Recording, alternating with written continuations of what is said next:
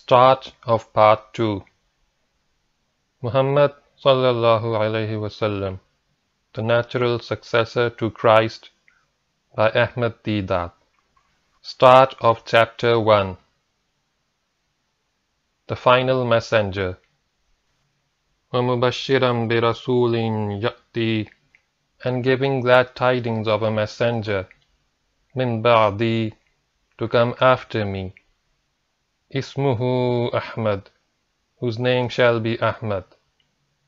Surah Saf, Chapter 61, Verse 6. Multifaceted Succession. Successions are of many kinds, like the birthright of the firstborn as in Jewish law, or the ascending of the eldest son or daughter to the kingly throne, or by election to select a candidate by the vote of the majority, or theologically an appointment by divine decree of God's chosen messengers, like the call of Abraham, Moses, Jesus, or Muhammad sallallahu alaihi wasallam, who were appointed or anointed in consecration to their office.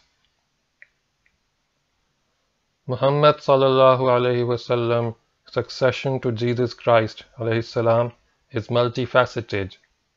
1. Chronologically, in history as a sequence of events in time. 2. By being chosen by God. 3. In the fulfillment of the prophecies of his predecessors. And last but not least, 4. By bringing the guidance of God to perfection. For he will guide you into all truth, said Jesus Christ. Historically, the Holy Prophet Moses alayhi salam preceded Jesus Christ alayhi salam by some 1300 years, and Muhammad sallallahu alayhi wasallam succeeded to that high office vacated by Jesus some 6 centuries later. It was the 12th of Rabiul Awwal, in the year of the elephant, or the 29th of August 570 of the Christian era, that Muhammad sallallahu alayhi wasallam, the praiseworthy, to whom all praise is due, was born in the sacred city of Mecca in pagan Arabia. His people, the Quraysh, remembered the year of his birth as the era of the elephant, because just 2 months before the birth of the child, Abraha al-Ashram, the Abyssinian viceroy of Yemen, had attacked the sacred sanctuary at Mecca at the head of his troops, riding a huge African elephant, a terrifying sight never to be erased from their memory, and a still more shocking end to the invasion, the miraculous destruction of Abraha and his army as recorded in Surah Fil, or the elephant. Seest thou not how thy Lord dealt with the companions of the elephant? Did he not make their treacherous plan go astray? And he sent against them flights of birds, striking them with stones of baked clay. Then did he make them like an empty field of stalks and straw, of which the corn has been eaten up.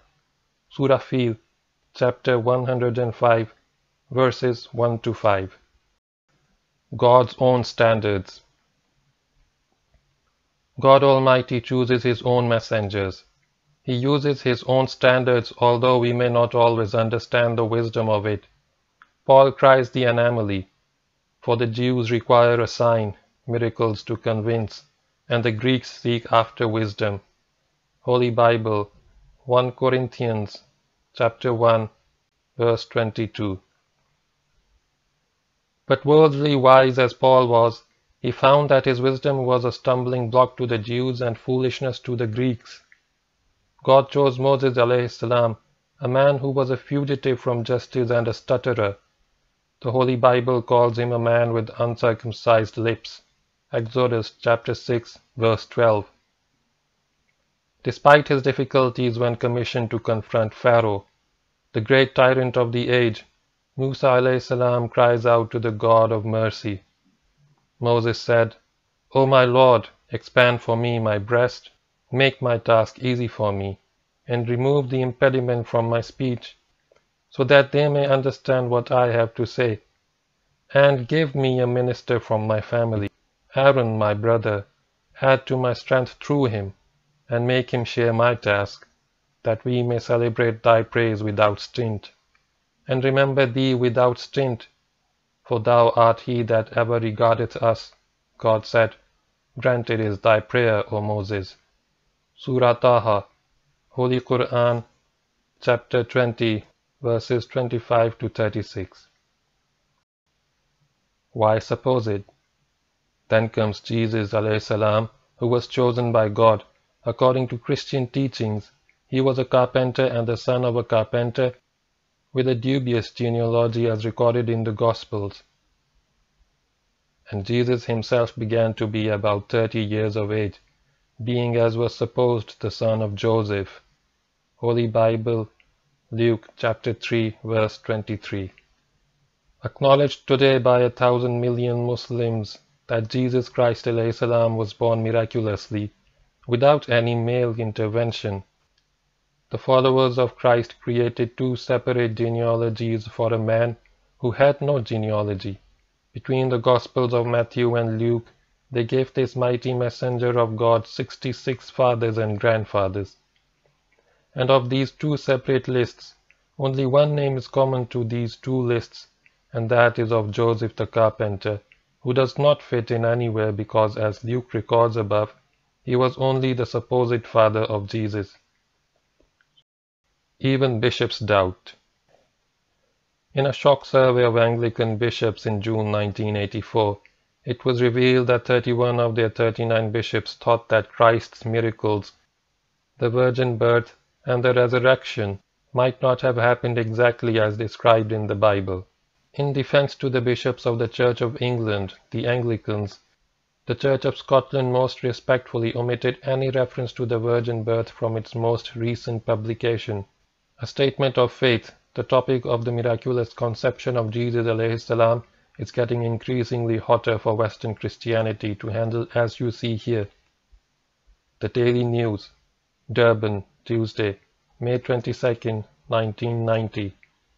Virgin birth omitted by Church of Scotland. London. Direct reference to the virgin birth has been omitted from the Church of Scotland's new publication, A Statement of Faith, to avoid potential division among the Church's members. The Reverend David Beckett, secretary of the special working party that produced the publication, said the omission would move the Church of Scotland away from traditional Anglo-Catholic theology and towards the more liberal faction of the Church of England, championed by the Bishop of Durham, David Jenkins. The new document was debated by the Church of Scotland's annual General Assembly in Edinburgh. Designed to express the Westminster Confession, written in the 1640s in a more up-to-date language, the Church's panel on doctrine also took the opportunity to tailor the text on the virgin birth. Said Mr. Beckett, "We want to come up with a statement that was inclusive rather than divisive, one that would be welcomed by the whole Church, not just those who accept the virgin birth as a historical fact, but also by those who regard it as mainly pictorial theology." Leading churchmen claim the Westminster Confession has not been replaced, merely summarized and updated. Foreign Service. And God chose Jesus alayhi salam. Jesus Christ alayhi salam, though spiritually rich in wisdom, light and truth, philosophized light-heartedly about the beggars of the world when he said, "There came unto him, Jesus, a woman having an alabaster box of very precious ointment, and poured it on his head. But when his disciples saw it, they had indignation, saying, To what purpose is this waste? For this ointment might have been sold for much and given to the poor. He, Jesus, said unto them, For ye have the poor always with you, but poor may ye have not always." Holy Bible, Matthew chapter 26, verses 7 to 11. But when destitution stared him in the face, when poverty, penury, and need touched his own dear self, he cried pathetically, "And Jesus saith unto him, The foxes have holes, and the birds of the air have nests, but the Son of Man," referring to himself, "hath not where to lay his head." Holy Bible, Matthew chapter 8, verse 20. also repeated in Luke chapter 9 verse 58. And yet God chose him, Jesus alayhi salam. Unique and inscrutable are thy ways, O Lord. Mustafa, the chosen one. It is he who sent amongst the unlettered a messenger from among themselves, to rehearse to them his signs, to sanctify them, and to instruct them in scripture and wisdom, although they had been before in manifest error. Surah Jum'ah, chapter 62, verse 2. Amazing as it may seem, I am not amazed any more, for this is his way. He chooses an Ummi, non-literate prophet for an Ummi illiterate nation. A poor shepherd people roaming unnoticed in its deserts since the creation of the world. A hero prophet was sent down to them with a word they could believe. See, the unnoticed becomes world notable. The small has grown world great. Within 1 century afterwards, Arabia is at Granada, Spain on this hand, at Delhi, India on that. Glancing in valor and splendor and the light of genius, Arabia shines through long ages over a great section of the world. Belief is great, life-giving. The history of a nation becomes fruitful, soul-elevating, great, so soon as it believes. These Arabs, the man Muhammad, and that 1 century, is it not as if a spark had fallen, one spark, on a world of what seemed black, unnoticeable sand? But lo, the sand proves explosive powder, blazes heaven high from Delhi to Granada. I said, the great man was always as lightning out of heaven. The rest of men waited for him like fuel, and then they too would flame. This concluded the speech of Thomas Carlyle, one of the greatest thinkers of the past century. It was Friday, the 8th of May, 1840. His theme, the hero as a prophet. His audience were Anglicans, English Christians. The chosen people. God chooses his messengers and God chooses his people. In the realm of the spirit no nation was as favored as the Jews, and yet Moses alayhi salam is made to bewail against his own people. Ye have been rebellious against the Lord from the day I knew you. Holy Bible, Deuteronomy chapter 9, verse 24. In this last will and testament of Moses alayhi salam, the Israelites frustrate their meek and gentle messenger, who is forced to rail against their communal stubborn resistance and arrogant attitudes to God's guidance. For I knew thy rebellion and thy stiff neck. Behold, while I am yet alive with you this day, ye have been rebellious against the Lord, and how much more after my death?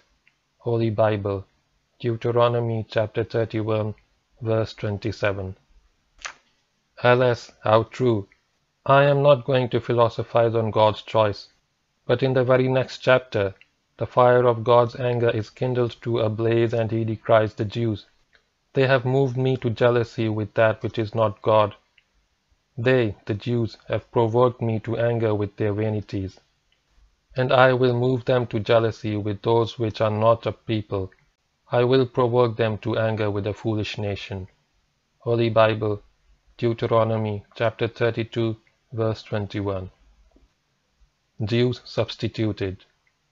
Anyone with a modicum of scriptural knowledge will be able to guess who in the eyes of these arrogant, racist Jews is not a people, a non-entity and a foolish nation if not their Ishmaelite cousins, the Arabs who, in the words of Thomas Carlyle, have been roaming unnoticed in its deserts since the creation of the world.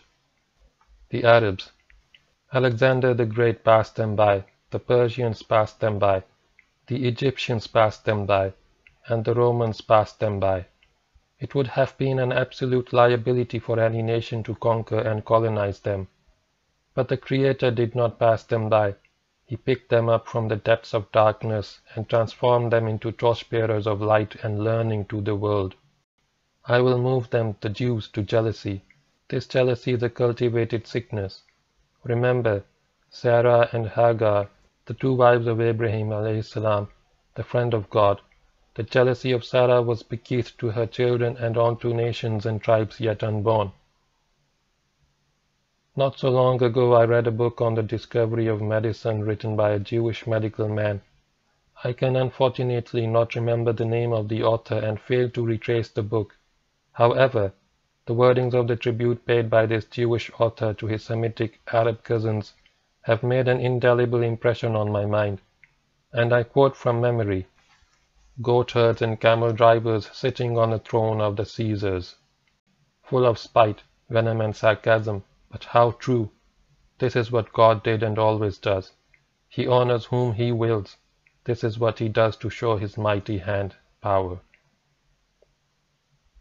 وَإِن تَتَوَلَّوْا, if ye turn back from the path, يَسْتَبْدِلْ قَوْمًا غَيْرَكُمْ, He will substitute in your stead another people. ثُمَّ لَا يَكُونُوا أَمْثَالَكُمْ, then they would not be like you. Surah Muhammad, chapter 47, verse 38. It is surely one of the greatest miracles of history that from the backwater of Arabia there should have exploded a group of men, companions of a prophet, who within the space of a few brief decades were able to create a magnificent civilization extending from the Pyrenees to the gates of China. Abdul Wadud Shalabi, in Islam, Religion of Life. The last warning. The foregoing is the exact fulfillment of Jesus Christ (alayhi), the last of the great Jewish prophets, own prediction of the displacement of the Jewish race in the spiritual guidance of man. In the words of the Master himself, "Therefore I say unto you Jews, the kingdom of God shall be taken away from you Jews, and shall be given to a nation bringing forth the fruits thereof." Holy Bible, Matthew chapter 21, verse 43. End of chapter 1.